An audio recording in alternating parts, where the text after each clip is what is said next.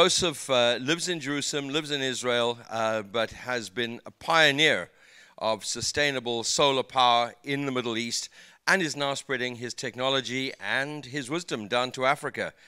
Mr. Abramowitz. Thank you very much, Jeff. Thank you, everybody.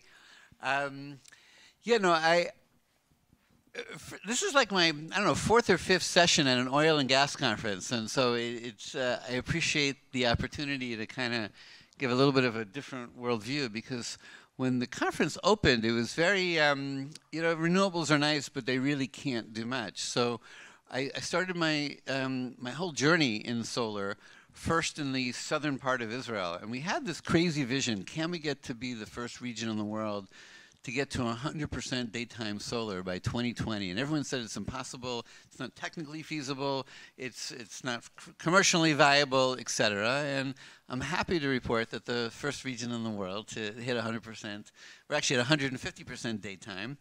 And by 2025, we're going to be day and night. And so the question on the table was, okay, it's nice that you did that in a developed country, but can you really do solar in a way that can be transformative in the life of Africans? And that was an open question when we got started.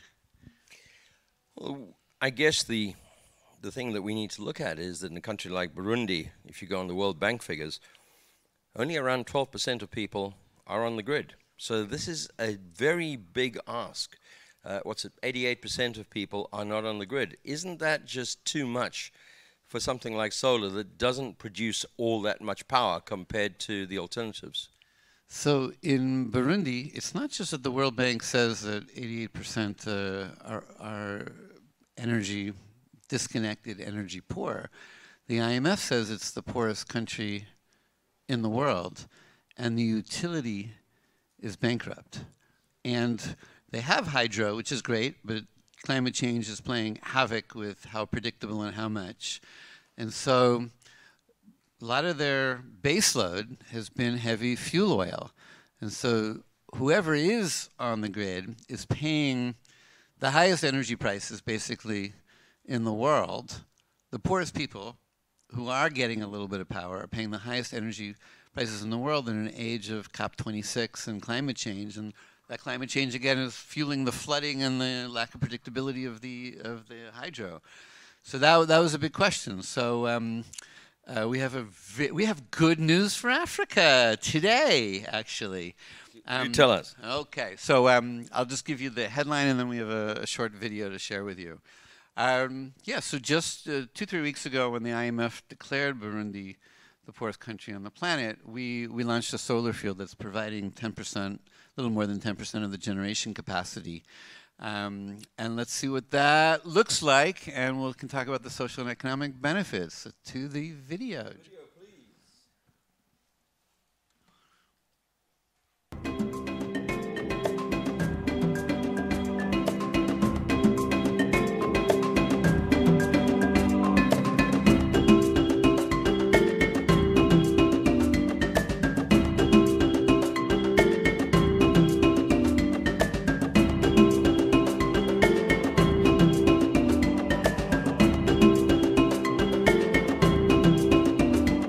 My name is Dr. Hannah Klein. I am the Vice President of Project Management at Gigawatt Global. And we have built this solar plant in Burundi in the center of Africa. We're extremely proud of this achievement, because here is the plant. We built this during COVID time to add to all the other challenges. We built this when nobody knew how the world would work. Started out with problems with deliveries of panels from China in the February 2020. And we thought that would be the only issue. We had no idea that the whole world would be affected eventually. The consequence for the construction was that nobody from outside of Burundi could come to the country from March to October in 2020. So all the construction was done by Burundians in Burundi, of course with supervision from people who have done it before. Our Burundian team is fantastic. We just think that this is the beginning of projects like this in Burundi, not just energy projects, but simply international investments to come to Burundi. There's talent here, it's amazing people here.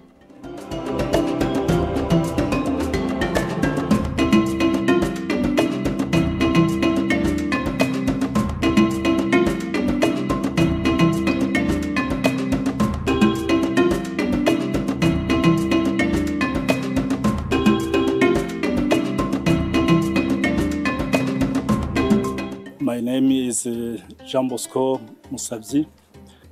I am here from 2015 as a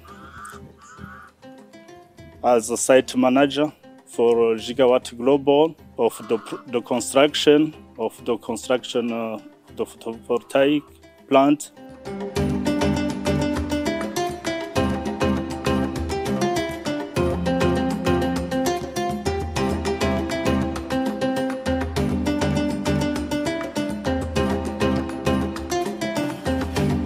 I'm Erta Charlene Irakodze. I'm the HEC site coordinator, HEC which means Health, Safety and Environmental. And I'm working in the Mubuga project. During the EPC time, my main job was to ensure that all the safety things were well respected and also to encourage women to join in our project. It is a successful project because we achieved our target. At the end of the project, we saw that we had 20% of workers, they were women, which is a good thing. Now also I'm working as an HEC site coordinator for the O&M phase, and I'm going to do my best to be sure that we are not going to have any accident, and I will keep asking women and encouraging women to join this project.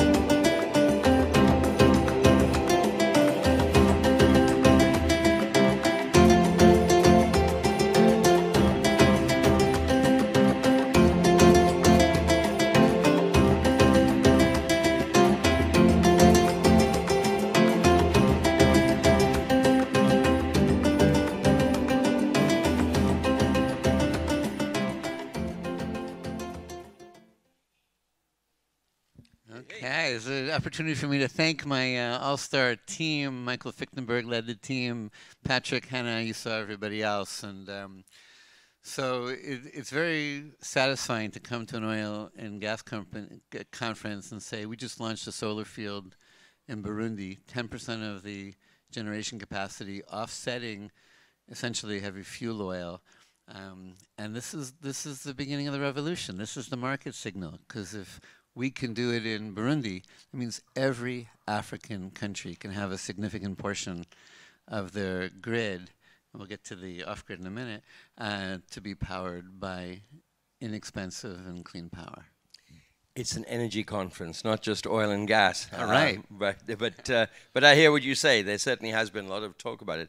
I suppose the first thing that goes to my mind, Burundi being such a small country, whose land was this? Whose land did you put this on?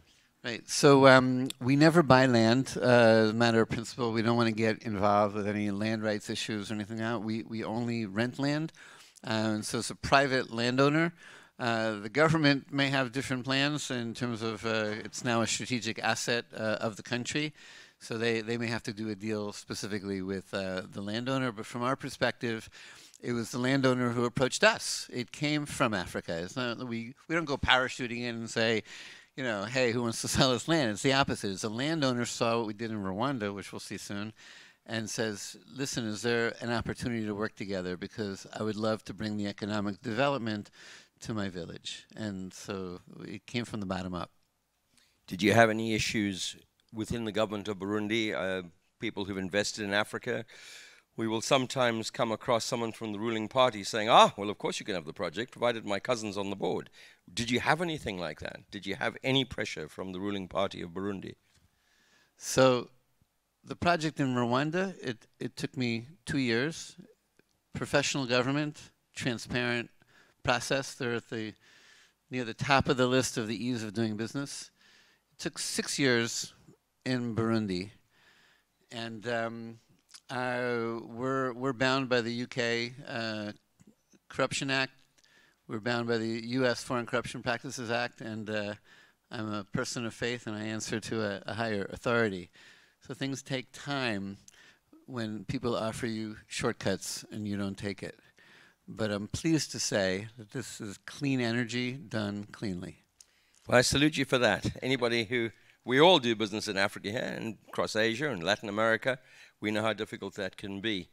And then I do want to say thank you to the Burundian government, because ultimately, this was a big leap. They didn't have the regulation. There was changes in government. There's lots of things that it took me 5 years to do my first field in Israel, right? So the fact that it took 6 years from beginning to end in Burundi is not, it was painful as an investor, right?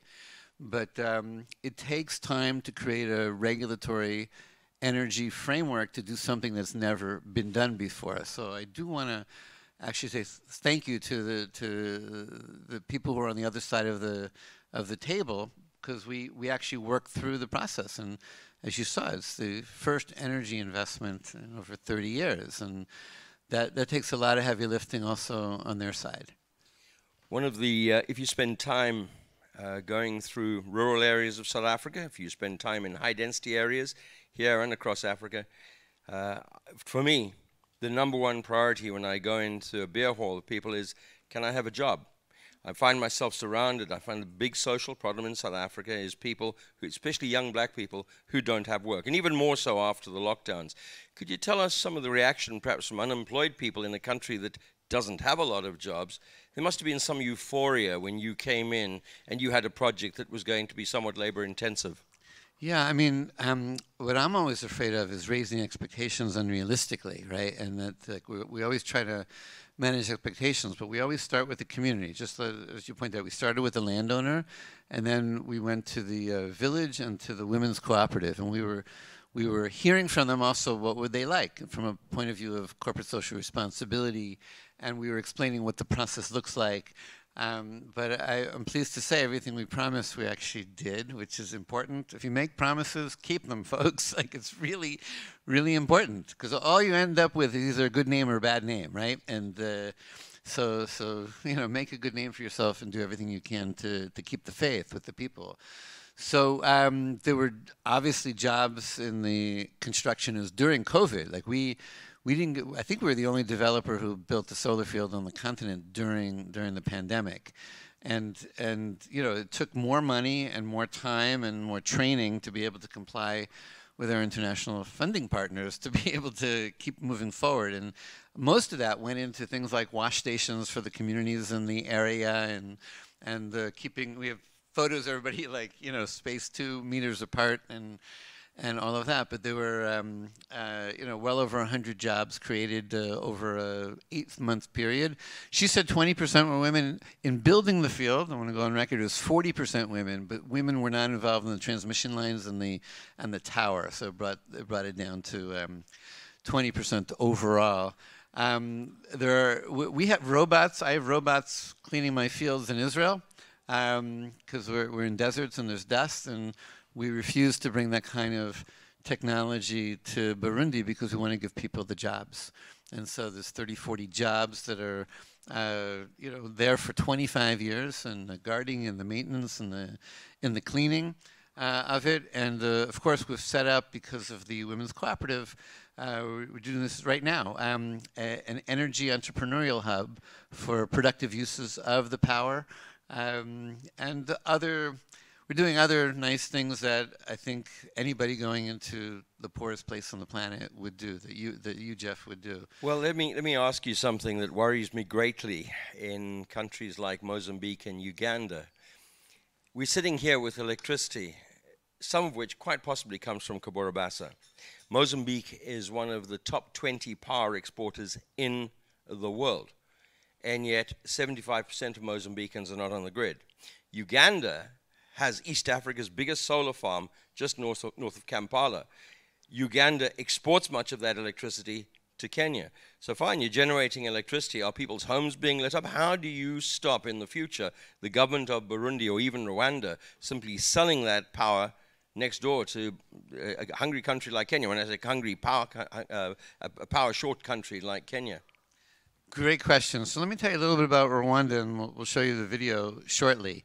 So when President Obama Biden at the time, announced the U.S. Power Africa Initiative, it was to great fanfare. They wanted to get to 30 or 60 million interconnections, right, on the continent in a certain number of years, and all sorts of monies were promised. And they made this announcement in Tanzania, and then nothing happened, because infrastructure and energy takes a long time. You can't just sort of, say something and it's created, like the 6 days of creation. It doesn't work that way. And so we took it upon ourselves to do the field in Rwanda, and it was the first interconnection for Obama Biden. We're pleased to be able to tell you guys that the first interconnection for Biden Harris is Burundi as well. But when we began in Rwanda, there was only 20% electrification in the region we're working in, and which is totally normal for Africa, as you've pointed out. And what we said to the utility, we said, look, we're doing 100% financing. We'll take care of the generation here. You work on the interconnections. And here we are, 6 years later. You want to guess what the electrification rate is? Well, I know that last mile technology, as they call it, is a huge challenge, getting it from the substation to people's homes. Give me a number, Jeff. Come on. Oh, I don't know, 5%? We're at 80% electrification in that region. Hey, applause, please. Thank you. 80%. That's very good. That's a huge because challenge. The utility didn't have to worry about the generation. We took care of that. We did that, and look, they're also enlightened, as you pointed out. So we'll see what happens now in Burundi. In addition to doing some of the mini-grid things that we're doing, we'll see if we can replicate that. But wherever we go, we want to be able to make sure that we're stabilizing the grid, we're enhancing economic opportunity, and but my projects in Kenya that hopefully soon will go up, it's last mile generation. There's a grid. People are interconnected, but there's no power on them. They're empty in those locations. So we're going to be doing the power right there, and the interconnections are there. They're just blank. Kenya has been very successful in this in the last 10 years in getting far more people onto the grid than we've seen in most parts of Africa. And it is a political issue. It's enormous. The price of electricity is a political issue here in South Africa, yes? It's enormous. Anybody who pays an ESCOM bill. Not only that, but our power here has VAT on it. All our solar components have VAT on it. This is something I want to ask you, and I did raise it, excuse me, those who were at one of my sessions I moderated yesterday, excuse me being repetitive, but it's an important point. If you go through a high-density area in South Africa, around about the 2nd, 3rd, 4th of the month, all the shacks have lights on. When you go through after the 20th of the month, a lot of shacks have lights off. Why? Because people have to feed the meter with a coupon from SPAR, and their salary has run out. So the fact that people have a wire coming into their house doesn't mean they have power on at home. In such a poor country, are people in Rwanda, in Burundi particularly, going to be able to afford to buy the power? So first of all, we're displacing expensive heavy fuel oil. That's an important point, and I know there's some fuel companies here, but this is good for humanity and good for the planet, and you too can make an energy transition in your business models to incorporate more and more renewables. Because of the unique vulnerable status of Burundi, we're trying to work with the international community to also help do tariff offset. I guess I'll say this publicly on the record. I mean, we're very disappointed that the World Bank, through IDA, one of their facilities, and the African Development Bank has still not granted Burundi any grants to make things even more affordable. And we took all the risk. Like, we took all the risk in the poorest country on the planet. And what are these development finance institutions for if they're not to help the poorest people be able to do this? Sorry, is that sustainable? You're going to pay people's power bills for next year and the year after and the year after. How do you get to a point where consumers are able to pay their own power bills, particularly, as you were saying earlier on, I think, that there's a state power monopoly. Is that right, in Burundi? Yeah, so there's a utility, right, and it is government owned. So again, we've lowered the prices for those who are on, and then we are doing the productive uses to try to bring economic activity in those specific areas. Now, I'm not the government of Burundi, and I'm not the World Bank, right? Can't solve everyone's problems, certainly not all at once. But can we show it's possible? Did I just make, a difference in the lives of these people in those villages? By the way, the people that we employed, it was the first time that I think any of them, or certainly the supermajority, ever had a job that actually had they're subsistence farmers. They were not in whatever employment registry. We were the first ones to be able to do that. I'm sorry to say, I wish that wasn't the case, but the things that we could do, we did. We've certainly not been greedy at all. It's been a very painful process, I have to say, as an impact investor on this. And I do think the international needs to come through with greater aid, but we've now shown them that there's a pathway, and that is important. No one believed there was a pathway until Rwanda. So with that, let's quickly show the Rwanda video, please. The main reason I want to show you the Rwanda video, because you go ahead and show it, because we figured it's the first African field, so we did it in the shape of Africa. Play it. This is a 40 megawatt in Israel, I think. Power Africa, a strong and prosperous and self-reliant Africa.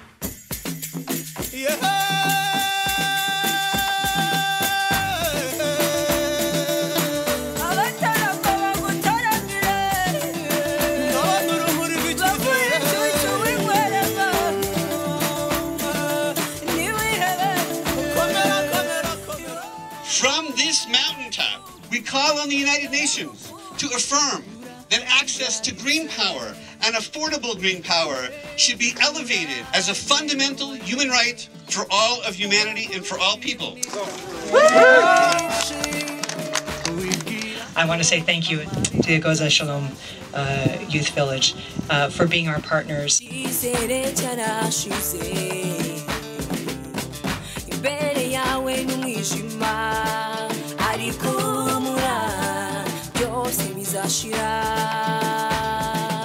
warwanye mbere nirwo rwari rukomeye bityo nago numva impamvu rari rwo rukunaniye sigaho kumanika amaboko niharagera abawe tukuri inyuma witeka kikurora ubakoze biriya n'ibindi azabikora bijya kuremeye kuruha ntutinye umubabaro uzagera ushire tugacinye never give up my friend you got me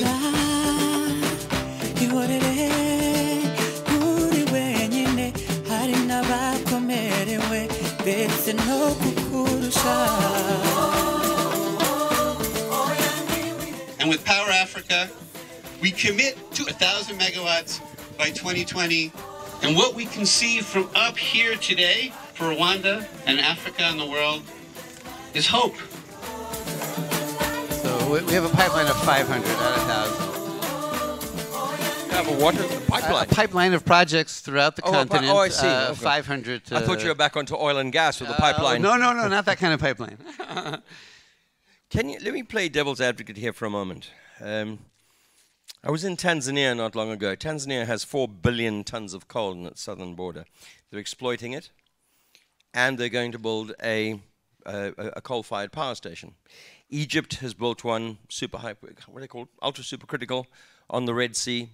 The UAE has done the same thing, making it as clean as they possibly can, producing baseload power.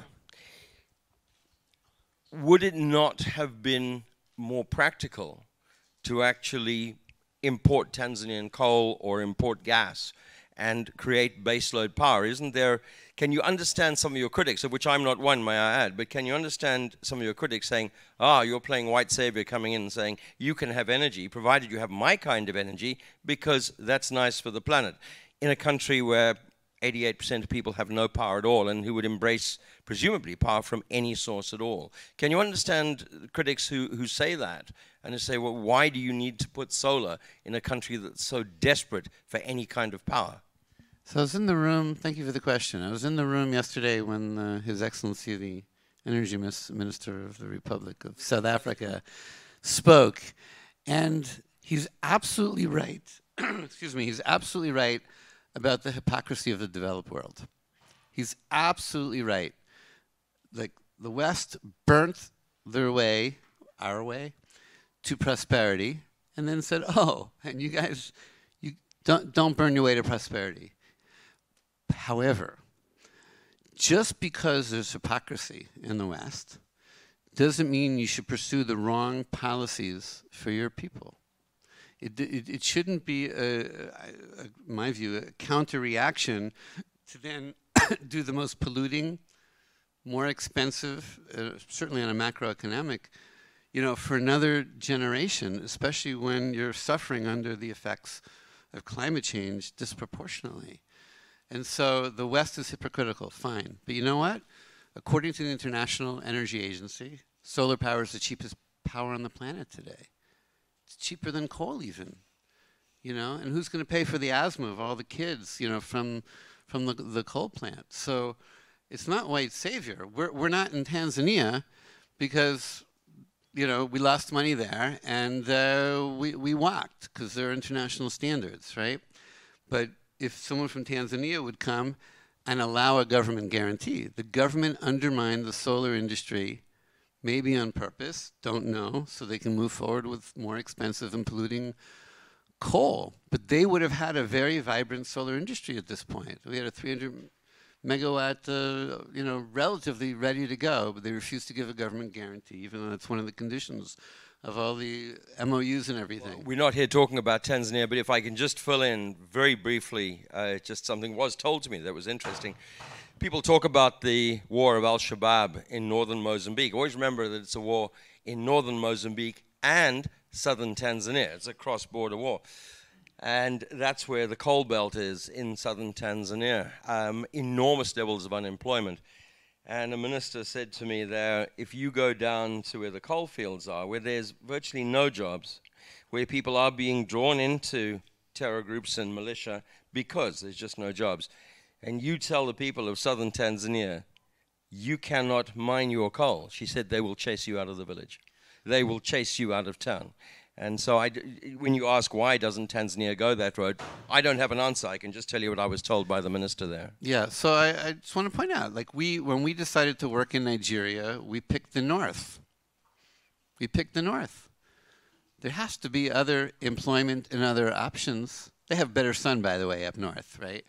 But we picked the north. We're the only people who went north for those exact kind of reason. There is an alternative both in energy and in economic development. And again, we're trying to represent success stories and hope so you don't have to go the route of extremism or fossil fuels. I was just saying to somebody here before lunch, if an audience falls asleep, it's not because the audience is doing something wrong, it's because we're not doing something right. And so I hope you're enjoying this. We're going to throw open to questions just now, and I hope that we have some good questions coming. I know we will have some good questions. I just want to introduce from past panels. We're represented locally. Rachel, say hello. Oh, Rachel. Rachel. So, hey. Excellent. One of the things that strikes me in these videos, and for anybody who's been to Rwanda and Burundi, is the massive level of deforestation. Trees have been cut down. That's not climate change. That's people who have cut down forests and haven't replanted the trees.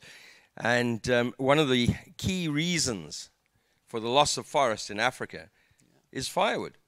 People, and that's not because people are bad and cutting down trees, because 600 million people on this continent have no electricity and no other way of cooking, no other way of keeping warm. So is there any chance, once you provide electricity, that you can, even acre by acre, hectare by hectare, start restoring some of the forest in Burundi and in Rwanda? Yeah, so the answer is of course. We have some great startups that are associated with us, a home biogas system for agricultural waste, so you can cook off of that, and other things. So yeah, again, we're not the government, we're not the World Bank. We do the things that we can do, right? So part of we'll see what they want to do. Like part of it is just listening to your partners on the ground. But you're absolutely right. I think Burundi has one of the highest deforestation rates in the world, precisely because they're poor and they need to cook. And maybe you know, some new power, both at the village level as well as on the national level, can and it affects, by the way, the women and girls most. So we're as much as we can do, we're doing. But there are models. Let's see if there's yes. Can anybody here in the hall? Oh, let me get up so I can think. Anybody here got a question? Actually, the lights were in my eyes there, so I couldn't see a hand coming. What I need you to do is to say your name and then ask a question. Come on, be brave. Can I see any hands? No? Anybody? Yes, ma'am. Oh, we got two at the same table. Excellent. Can you say your name and ask a question, please? Yeah, yes, right here. Oh, you need the mic, don't you? Sorry. Wake up, Jeffrey. Good afternoon. My name is Louise. I'm from Namibia. There was a presentation earlier in this same venue where a presenter said something on energy return on investment. And I think what he said was that when it comes to energy return on investment, solar and wind will be will be more expensive as compared to fossil fuels. Or I heard you said that solar is cheaper, so it's why I'm asking this. And he said something. He spoke also about energy intensity, where he said energy intensity of solar is much worse or much less than fossil fuels.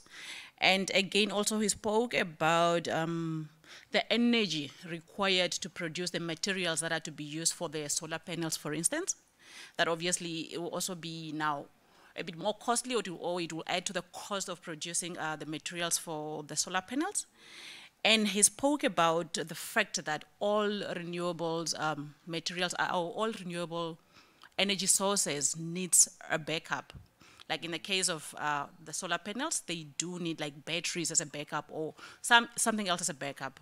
And this makes it more expensive than the conventional energy sources that we have. So why do you now say solar is more cheaper than the other conventional sources? Maybe if you can just elaborate a bit on that. A good series of questions. Remind me of the name again, because I was paying attention. Very good question. Louise?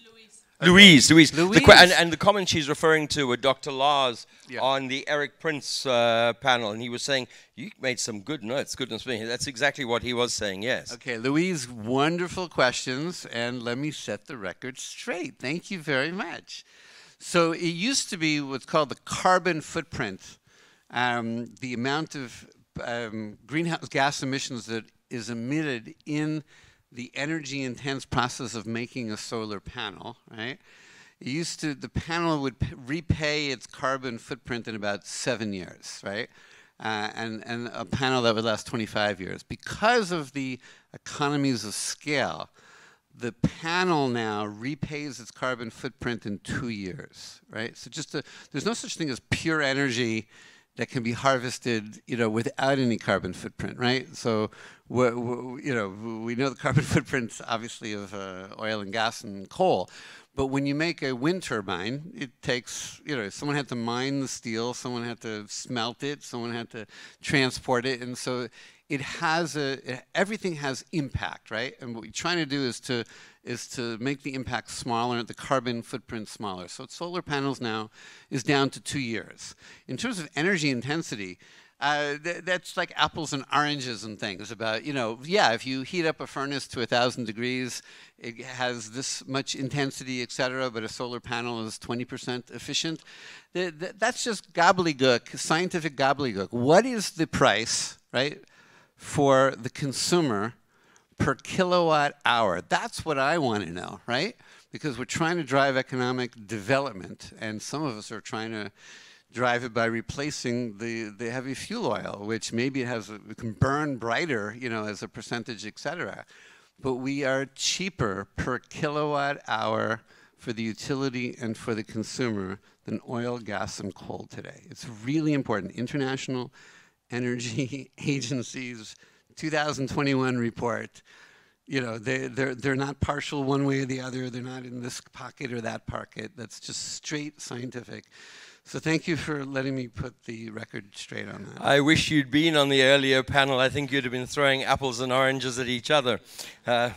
We had another question over here. By the way, for those who haven't seen me before, my name's Jeff Hill, a journalist, and I run a small intelligence company as well. We're going to get to everybody's question. That was a great one, Louise. Sir, you were next. Please give us your name and your question. Thanks, Jeff. I'm Josef Mahendran, and I'm from Johannesburg. The question that I had is more of a point than a question. Have you guys looked at, you know, when you're talking about deforestation in Burundi and stuff like that, NISP certification at all, which is Nature Inclusive Solar Park? Have you guys looked at that at all? So, as I said in one of my earlier talks, I'm also here to learn. And so, no, I'm going to look that up. I do know that, like in Kenya, we're near the national park of the Maasai, and we've been working with them to make sure that, you know, we're not like cutting down trees, and, you know, it's the opposite. We're only going to enhance nature wherever. And also, we do not only a social impact study, we do an environmental impact study just to make sure that the footprint is as light as possible. In Rwanda, they started growing pineapples now, like all over, which is, you know, I should get a photo of that. But so nature-based, to say it one more time? Thank you very much. What we are doing now in Israel, we're figuring out what's called agrovoltaics. Because you don't want to take land, particularly in a small country, and instead of growing food for your people, to do the energy. So how do you do both now? We're getting that really down, and we're actually able to increase the yield of certain crops by not having the direct sunlight on them. So agrovoltaics may be another version of what you're talking about, and we're going big on that. Thank you, Joseph. Excellent. Next question. Thank you very much. My name is Sergio. I'm from Mozambique. And the reason why I'm going to ask a question because I had a gentleman talking so many times about Mozambique. So I just felt I had to say something. Well, I heard you saying, mentioning about Kahora Basa, that maybe, yeah, exactly. That probably a vast majority of people in Mozambique don't have access to that power, which is true. But I think you also need to keep in mind that in any power generation project, you have to have a reliable off-taker before you can even try and make that power available to people. So we're sitting with a problem, which is a realistic one. As we're trying to increase our power generating capacity, we have to have a reliable off-taker before we can even make that power available to our own people. So that's the challenge we're having, and if you could help us with some idea and how do we find an equilibrium in terms of, on one side, making the project bankable, and on the other side, providing, increasing the universal access to electricity. We welcome that. The second question is the first one was a comment rather. The second one was on coal. We talk a lot about coal being a polluting, source of energy. Perhaps because we are assuming steam coal, which is the one that is mostly used for power generation. But remember, in the case of Mozambique again, we do have coking coal, which is the one that is used for steel, iron and steel industry. And I really don't think there's a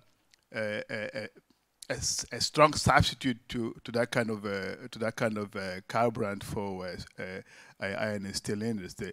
Wouldn't it be better to invest more in research and development to come up with technologies that are less polluting, rather than saying, okay, let's get away with coal? And remember, the coal reserves are limited in time. I mean, even if you mine coal, you reach a certain point where those reserves will be all gone. So would it be better to invest more in research and development, rather? Yeah. Right. Thank you for both those questions, which reminded me. Sergio, and just if I may add there, Mozambique has one of the world's largest coal mines at Moatize. So yeah, it's very current. Josef. Yes. So Sergio, while you're speaking, I realized I didn't answer the last one of the questions of Louise, which is that the area that we're doing 100% daytime solar, there's no batteries, and it's base load. There's just a lot of places in Africa that are very similar to our deserts, and you can do that. Mozambique. So you have an energy deficit of 4 to 6 gigawatts to be able to bring power to the people. And in Mozambique, we've decided, like in Nigeria, to work in the north. So we're in Niassa province. We're working with the Anglican Church there. There is a grid, and EDM has been great, really just phenomenal. We're right next to the substation.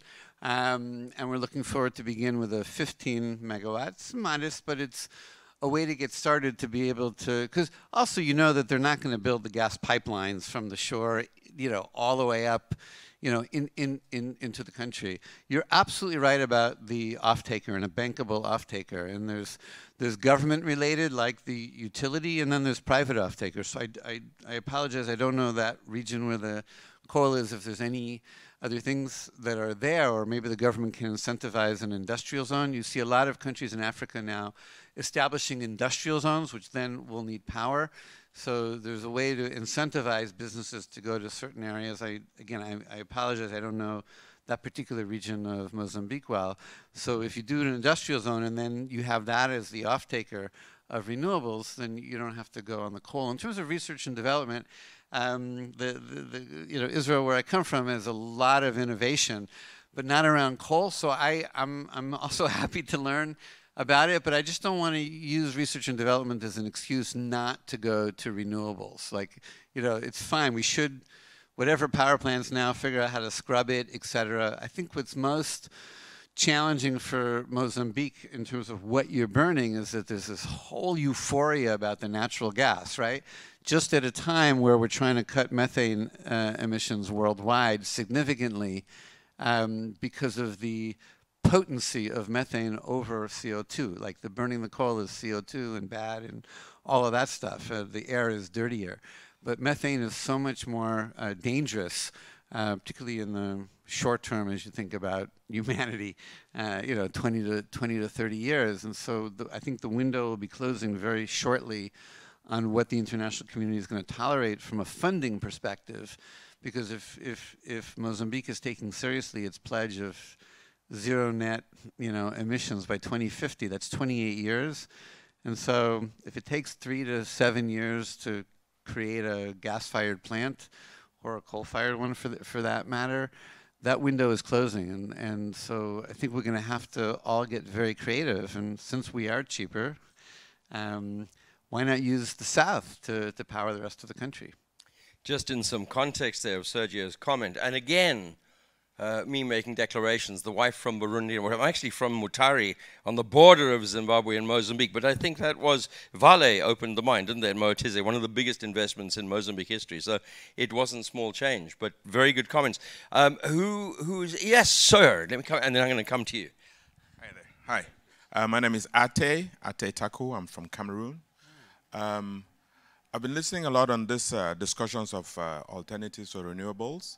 We keep talking about solar, about wind, gas. I haven't heard much about biofuels. Is there a particular reason for that omission?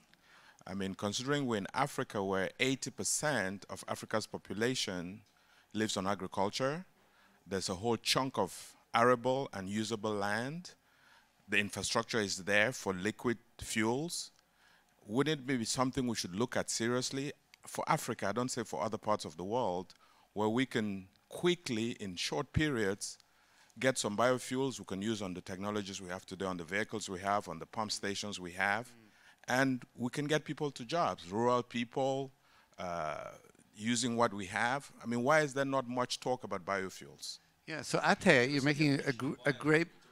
Bioethanol, biodiesel. I mean, it shouldn't take much to get vegetable oil to use on a diesel truck today. Right. Take a petrol truck, mix it with bioethanol. Yeah. Why is that not being discussed at large? So Ate, thank you so much. It's a great correction. I think there's two things actually, which I don't know why they're not happening really in Africa. Maybe because they're not carbon neutral, but what really is the question of, so one is, I mean, you can take agricultural waste. I mean, it is still an agriculturally based continent overall and turn it into biofuels. I completely agree with you. It's not my field, but I think, thank you for putting it on the table. And the other one is the waste to energy. Just, it's heartbreaking to come, to countries. I mean, parts of my countries are also feels like a trash bin, and I'm upset, and we're trying to ban plastic bags now. By the way, Rwanda, when you land in Rwanda, the security, they go through your bag. They're not looking for drugs or anything. They're looking for plastic bags. Boy, Kagame has it's a clean country, and once a month, at the same time, everyone goes out and they clean up their neighborhoods. It's a really clean. What a great model for all of us. But waste to energy, I think, even though there are emissions, I think it too has its place. And maybe with a little bit of a R&D that Sergio's recommending, how to make the biofuels maybe more economical or more efficient, and certainly the same thing with waste to energy. Thank you for that. Very good. Thank you. Sir, you had a question. Your name and the question, please. Yeah, thanks. My name is Jorian. I'm a lawyer with DLA Piper in the Netherlands. First of all, thank you for pointing out that the hypocrisy of the West in trying to enforce clean energy is not in itself a reason to entirely disregard clean energy. It's something I had been struggling with hearing the presentations at this conference. So I think you put that very eloquently, and that was very, very insightful for me. The question, perhaps a little bit off topic, but now you're here and you're an expert on solar. I wanted to pick your brain. It's about the value chain, the supply chain, and the production process, because we hear a lot of concerns that this is actually very much controlled by China and Chinese parties, and there's also human rights concerns in the supply chain. Do you see this as an impediment to the development of solar, and do you actually see a role for Africa, for the continent, in the production of solar?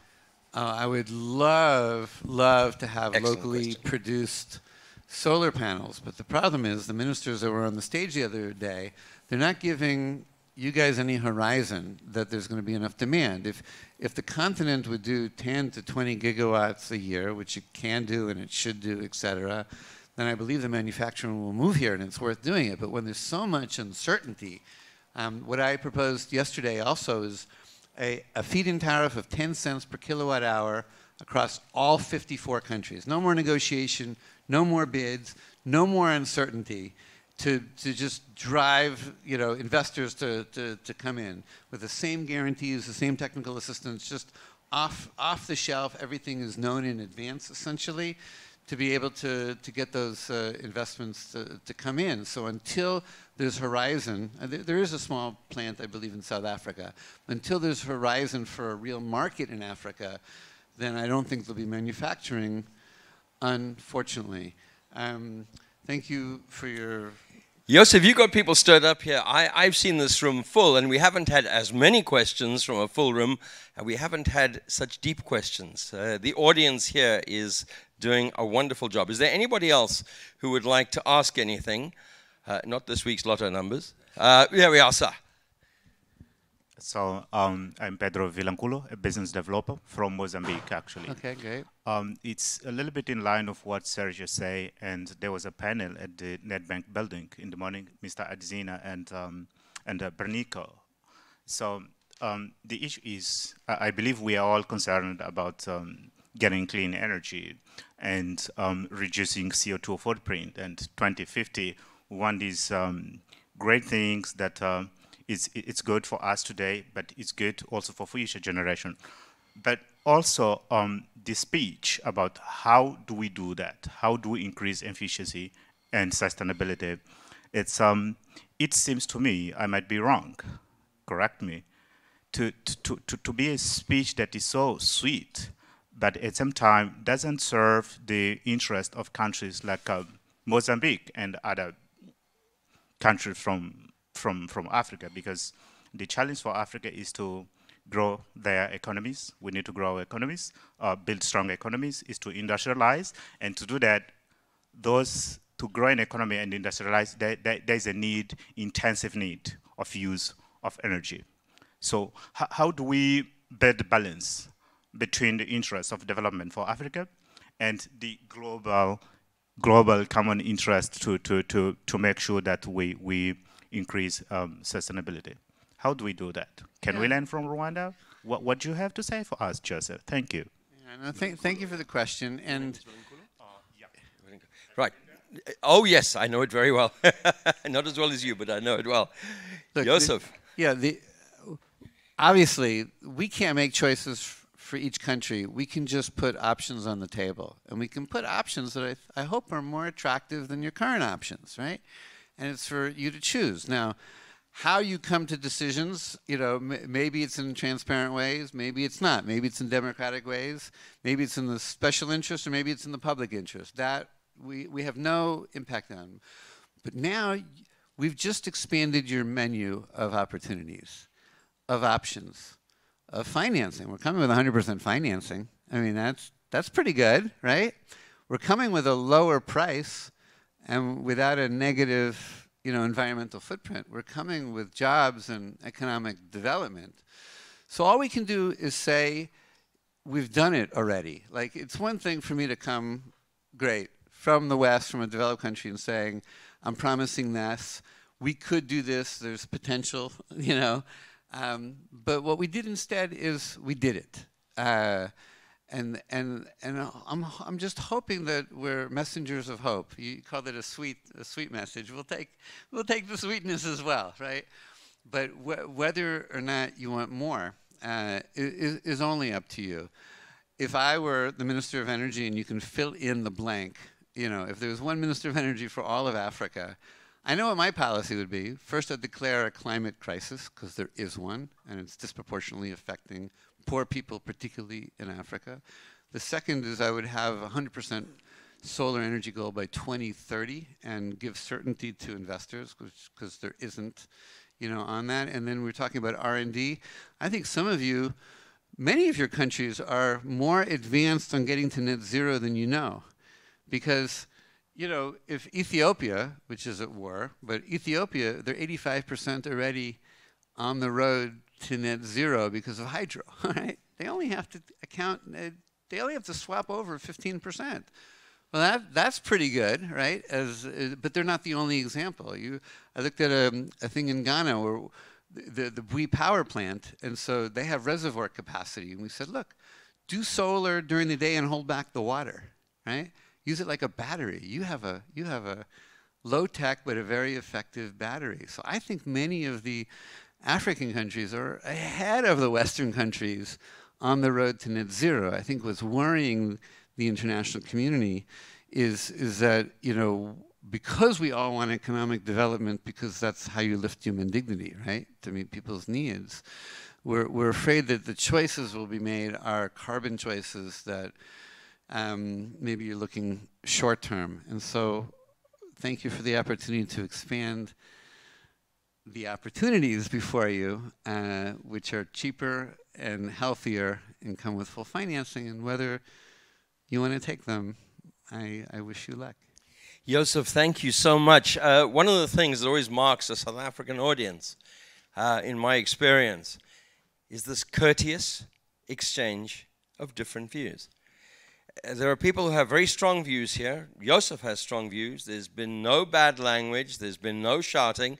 There's been no throwing of apples and oranges. Give yourselves a big hand, please. You have been a wonderful, wonderful audience. We haven't all agreed here. The one thing we've agreed on is that you can have a discussion without fighting with each other. Josef Abramowitz, thank you so much for giving us time. Thank you. Big hand for the moderator. Giving us your time and a lot to think about. And thank you to the audience. Give our speaker a big hand, please. Give our moderator and thank you very much.